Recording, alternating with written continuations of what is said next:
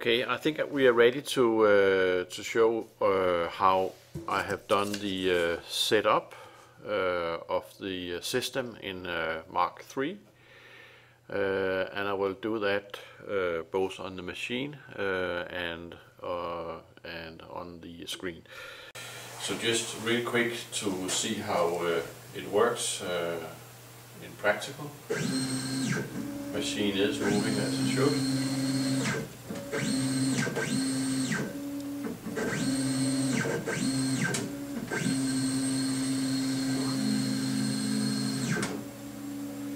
So very nicely. So all of that works, and you have the soft limits, the limit switches around, and if you hit the ref all,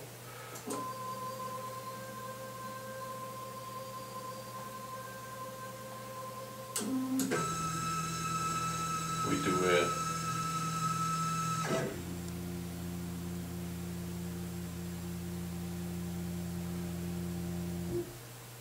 And you can see here we have the coordinates to be 0, both for machine and the work.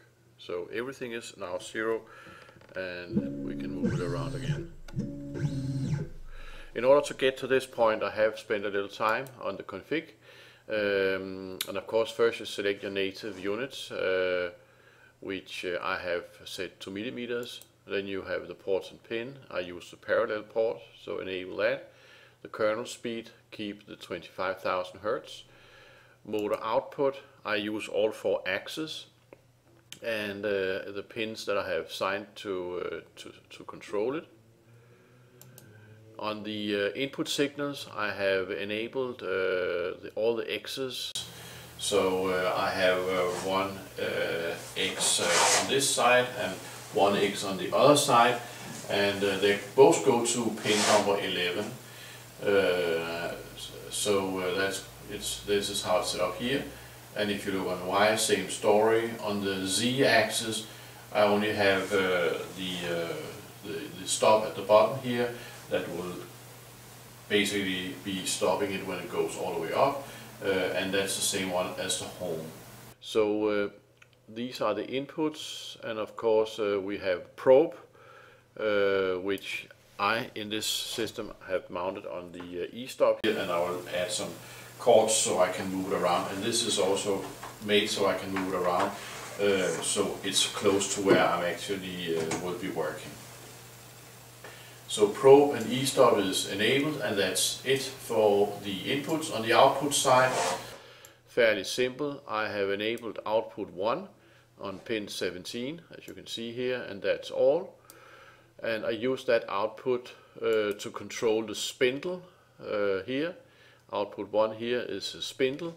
So this basically controls a relay that powers on and off the spindle.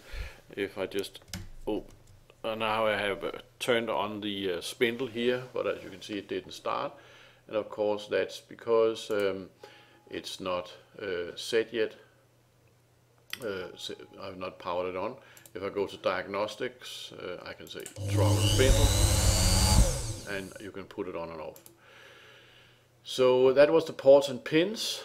Motor tuning, I worked a little on that, used some of the programs you can find on the internet to calculate. I'm using 1/8 microstepping, and I have the belt GT2 3mm, so the heavier one.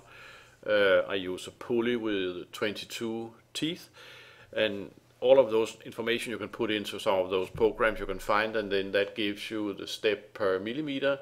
And then I have been playing around a little time to find a fair velocity that gives me some speed, and acceleration that gives me some acceleration, but also keeps the machine noise free, or at least low in noise, and it doesn't seem to skip a lot of. So this is the data for X. For Y, it was able to run a little fast. I don't know if these motors are better than this one, or it's because there's 2, I don't know, but I could actually kick it up to a higher speed. steps per millimeter is the same, and the acceleration. And since I'm using an Acme rod on the Z-axis, the steps per millimeter looks of course significantly different, and also velocity and acceleration. And then if you go to A, I've simply repeated what's on the Y-axis because they are of course following each other. So that was all for motor tuning. General config, I'll just point out some piece that I actually had a hard time finding, and this is this one. I'm running A and Y together, so A is a slave of Y, and in order for make that work with the homing, then you need to check this mark here. Otherwise it will kind of do something like this, because this one will then not be working when homing, and this over here would be home, and that of course creates a big problem. It took me a while until I found that little check mark there, but as soon as it's done, it actually works really well.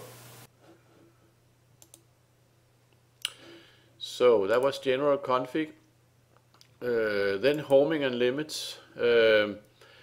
I have checked two of the axes to reverse, and one is because I want this one to go to the left when I hit the left key, and right when I hit the right key. So X I did reverse for that reason, and A, of course, if this motor over here is running this way, this of course has to run the other way in order to be able to move in the same direction. So that's why A has to be the opposite of what Y is. And then in order for home to get in this end here, again, and to this side here, I had to reverse the home direction for X and Y and A, and for Z it worked out as here. And then I have put in some soft max and mean, and since the width of the machine is approximately 120 centimeter, I have used 1200 millimeters here and 1500 millimeters long on the Y, and the Z axis can travel 20 centimeters, so I have used that. And here you can see the max is 0, and then it goes down to minus 20 centimeters. And then I have repeated that for A. I'm actually not sure whether this is necessary or not. I tend to believe that this is not necessary to write that, but I have not experimented with it.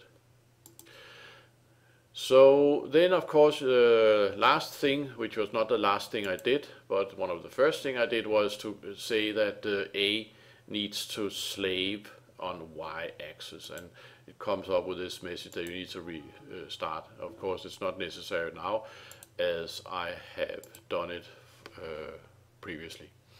So that's basically what I have done in the config part, and as you could see, it was possible to make the ref all home. All the work coordinates and machine coordinates went to 0. I have activated the soft limits. So in principle, if I hit the left button, then the X should go to the left, and I should get a soft limit, and I did, and then I can move it off again. So that's a nice feature. You basically get it kind of as if you had a virtual bumper around the machine. There's a few other things I may want to point at. This is auto limit override. I have activated that one, and what it does is basically if you hit the limit switch for whatever reason, and it activates, then in order to move the machine away, you have to override the limit switch, because otherwise you cannot reset. So essentially with this one, as soon as you hit the limit switch, it overrides the limit switch. You can click reset, and then you can actually move. But of course you have to be very cautious that you move it in the right direction, because overriding also means that the limit switch is out of function for that while. So if you move the gantry to this, you hit the limit, then override, and then you move further, you actually bump into the brackets. So of course you have to be sure that you actually move it in the other direction. Yeah, I think that's all what I have done for setting up everything to be working nicely.